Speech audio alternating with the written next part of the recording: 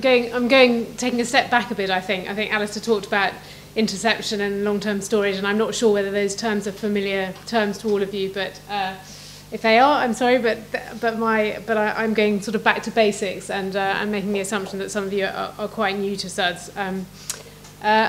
I think it's probably also worth saying at this stage is that despite the fact that I'm talking about hydraulics and then Steve's talking about water quality, SuDS need to be an integrated approach from the start, and hydraulics, water quality and amenity are not building blocks that happen one after the other. They all to ensure that you get the best SuDS scheme. The whole lot needs to be put in the pot at the beginning, along with the development layout and the planning objectives and environmental objectives of the development. So I am just going to focus on the hydraulics, but that's not really how it shouldn't be taken in isolation. So as I said, I'm going to start from the basics. I'll go through it quite quickly because I'm sure you're all very familiar with it. But this is a greenfield environment. This is the greenfield site. You've got very little surface flow. You've got a lot of subsurface base flows and interflows, and the result is a pristine sort of natural environment, natural water course, which is quite resilient or relatively resilient to flood risk. Then we put our development on. These are Syria images, but I thought they probably weren't quite developed enough. But what happens is you reduce dramatically your interflow and base flow processes. You increase considerably your surface flow.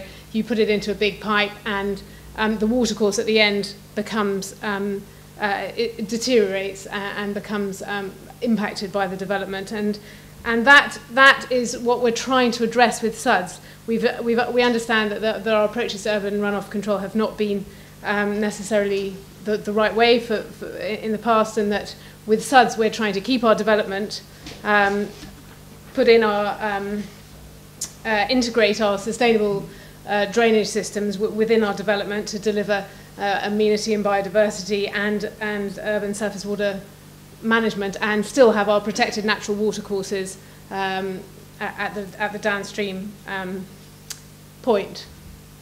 So in a slightly more quantitative approach, these are putting some numbers to actually what's going on. Of the rainfall that falls out of the sky that lands on the surface of our catchments, almost 40% of it is returned to the atmosphere by evapotranspiration. 25% of it, all these are obviously approximate, helps recharge our groundwater.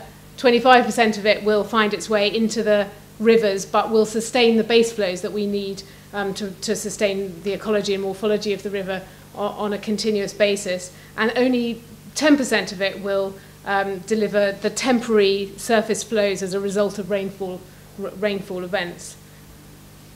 As we increase the development within our catchment, we have a big impact on the amount of water that is infiltrated, both shallow infiltration and deep infiltration, and we increase dramatically the proportion which it runs off as surface water flows. And then, of course, when you get a very dense urban environment, almost all of it, everything that comes out of the sky, ends up either in the watercourse as flooding, as temporary flood flows, or ends up on the ground as surface pluvial flooding. Right. So the national standards. I think someone mentioned 2004, but it does feel as though they have been going on since 2004. I feel like I've been rewriting them since 2004, but I've been DEFRA, I'm sure everyone knows, has been drafting these national standards in order to as part of the implementation of Schedule 3 of the Flood and Water Management Act, and all SuDS that to be adopted by the SABs are going to have to meet the criteria set out in the national standards. I'm sure you've all probably read the original standards that were published for consultation in December 2011. Since then, the words have changed quite a number of times, but most recently they've become much more high level. So a lot of the numbers have gone, and they'll become more based on the generic objectives. And I would say that the generic objectives actually haven't changed at all, and the detail will now move from the standards into the supporting guidance. So I'm going to focus on the objectives in case they change between now and next week, and talk through those. So really, the first objective of the standards is to try and prioritise infiltration, and I hope the slides previously emphasise why that is so important. It supports flood risk management, it puts water back into the groundwater resources rather than ending up in the river where it shouldn't be. It controls pollution, it doesn't end up in combined sewers and therefore controls CSO spills, and it protects the base flows of the watercourses. So that's what the standards are saying, is that you need to prioritise infiltration, unless of course there's an environmental risk associated with that infiltration process, in which case you need to either manage that risk or use another disposal route. You then prioritise surface water bodies, or surface water drainage systems, surface drainage systems, before, unless that's not practicable for some reason, or the local flood risk management strategy says that's not a good idea. Subsurface infrastructure is a lower priority, and you need to really demonstrate why you need to put water into a receiving sewer, because that's likely to have much more limited capacity, be much less adaptable to climate change and urban creep in the future, and have maintenance issues. And then the combined sewer will be your last resort, because obviously there you've got associated risks from CSO spills. Foul sewer is absolutely a no, so and not allowed. The second objective from the national standard is to try and mimic those greenfield response characteristics of the site, and by doing that, by keeping regular flows in a similar state to that which would have happened in a greenfield environment, you are then protecting the ecology and morphology of the water body, and by controlling your flood flows, you're minimising the impact on the development on flood risk.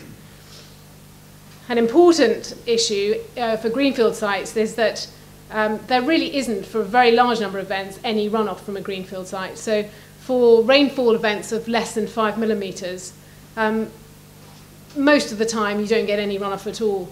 And those rainfall depths of less than 5 millimetres happen, well, at least 50% of every rainfall event during the year is less than 5 millimetres. So if you can imagine that you put a development in and suddenly your receiving stream has short, sharp bursts of runoff for every one of those rainfall events, then obviously there's going to be considerable damage caused. And that sort of damage will manifest itself as an eroded in size channel, a poorly functioning floodplain, sedimentation, but with depressed water table, because you won't have got much of that interflow, the shallow infiltration, and if you can imagine all those rainfall events that don't normally cause runoff, all being associated with a pollution load, you're obviously going to have a lot more sediment and a lot more pollution ending up in your water body. So how can we design systems so that the site does not deliver runoff for small rainfall events? Well, you can put it in infiltration systems, and ideally you would have prioritised those anyway, so those are likely to manage significantly in excess of 5 mil of rainfall. You can take water out using rainwater harvesting systems, provided you've got a guaranteed regular demand and the water's not just going to sit there. Green roofs, that'll take out 5 millimetres without any problem. Permeable pavements, again, even if they're lined or have very low infiltration rates, still it's been demonstrated that you generally don't get runoff from pavements for that sort of size of event. Even swales and trenches, as long as they've got some engineered soils around them, or as long as they've got some very low infiltration rates, you'll be able to get rid of 5 mil. Detention basins the same. So all vegetative systems are going to deliver that, but you're not going to get it with a pipe and a tank. So the next thing the next objective is to control your peak runoff rates. The national standards focus on 1 year, because 1 year is when mostly the receiving water bodies tend to be full, about bank full. And so you want to make sure that you're not increasing that frequency, because otherwise you're going to cause damage. And the other thing is 100-year, because that is taken as the flood risk management event. So we need to make sure that at 1 year events you're going to get greenfield discharge rates, and in 100-year events you're going to get greenfield discharge rates, and you're controlling the runoff at the point of discharge from your development to the receiving catchment. And why do you want to do this?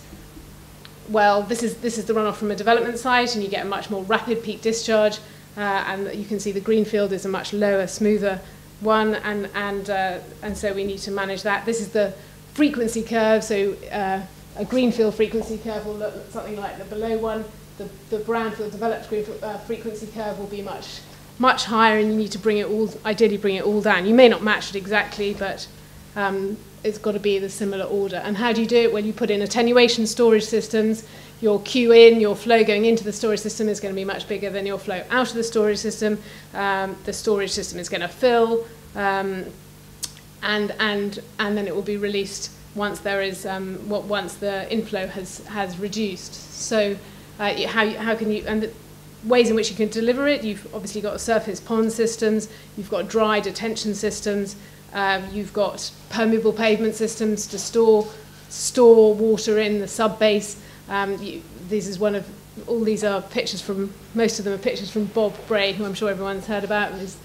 He and Steve have designed lots of beautiful systems. I think this one's in Stanford, which has got rills, concrete rills through the development, which store water, and it's controlled at the downstream point of discharge. Different flow control systems. I could show you any number, but I think this one might be, is that Landrove? So this is a small V-notched weir control system. This is one of Bob's orifice control systems that he puts in a manhole cover, which allows you to control the one-year flow and then a higher control for your higher return period events. So there are lots of different ways of doing it, and all these different control systems and different storage systems will be are in the SuDS manual at the moment and will be updated in the next version. And you don't always have to put storage in a single system. Obviously, storage can be distributed. So this is another of Bob's sites, but it just shows that you can distribute attenuation storage at source and through conveyance systems, and then you can reduce the size of your downstream system. So you're not putting everything in a big storage system at the bottom, which is not usually going to be a cost-effective way of controlling volumes, flows. So at source, again, that sort of source attenuation. This is putting attenuation systems in and check dams to making sure that you're making the most of your storage within your conveyance swales, and here is a more regional attenuation system in an open thing. Where's the evidence? Well, this is Landrove monitoring that Fowler was involved with, and you can see that from the rainfall, the control site, which is a developed site, shows you a very peaky, very rapid rate of runoff, and the SuDS system, the outflow from the SuDS system is the green line at the bottom, obviously very, very much a depressed response. The next thing to control is the volume of the runoff, and the focus here is on flood risk management. So you need to control a 1 in a 100-year runoff volume to the greenfield equivalent. So that's not the peak discharge, it's the volume underneath the hydrograph. It's the actual quantity, physical quantity of water that is leaving the development site at extreme events. And you have to decide on a duration of that event, and 6 hours has been taken as probably a suitable event duration, which reflects events that might impact on receiving catchment response. And why? I think you can see that when rivers flood, especially when you've got lots of control structures across the floodplain, when everything goes out of bank, then actually the water levels are more likely to be controlled by the physical volume of water in them than the actual rate of flow. So what we call the long-term storage volume is the difference between the runoff volume from the development and the runoff volume that would have happened in a greenfield state for that specific event that you've identified. And that will end up with, so all that hatched area, that's the difference in volume between one and the other, and all that volume will need to be managed in a way in which does not contribute to an increased flood risk. This is Nick from a Syria training course, but effectively you can either take approach one where you put everything, you have your interception storage, you have an attenuation storage, and then you control your flows to your 1 year and your 100-year greenfield. And then when that volume reaches your greenfield runoff volume, you discharge it you take it out of the system and make sure that discharge is either infiltrated or is discharged at a very low rate of the order of 2 litres per second per hectare, which is going to definitely not exacerbate flood risk in the receiving water body. The other approach, of course, is just to use a single system where all the entire volume is combined with your attenuation storage for your peak flows, and then you just control the whole lot to a low flow rate. And the fourth and final objective for managing flows is making absolutely sure that when the events exceed the capacity of the drainage system, so when you have more than 100-year or more than the design capacity of your drainage system, that you're not going to put people, property, and the environment at risk. Obviously, that's a fine balance, and there will come a point at which there is a risk to people, but the designer will need to make sure that he's considered what happens, and that as soon as the drainage system doesn't fill, you're not then discharging it into an old people's home or into a hospital front entrance or something. So you need to, you may find, it may be cost effective to allow certain areas to flood during extreme. You may elect to flood landscape areas. You may elect to protect landscape areas and route exceedance flows to specific designated storage facilities. Roads, car parks might also be areas that might be allowed to flood during extreme events, but obviously the depths and the velocities of the flooding would have to be weighed up against the usage of that road and the management criteria. I mean, SuDS design is all about taking account of the benefits of the potential for multifunctionality for development infrastructure and for the SuDS infrastructure. So just a few tools that are available to help you. Hopefully the SuDS manual is one, but I don't know if people know about uksuds.com, which has tools on it which allow you to estimate greenfield runoff rates. You can then there's another tool to estimate attenuation and long-term storage volumes. At least this might be a good check. You can design rainwater harvesting systems, or the volumes of rainwater harvesting systems for stormwater control. There are site evaluation tools and will be cost tools as well. And those two tools are based on this EA report which is also on that website.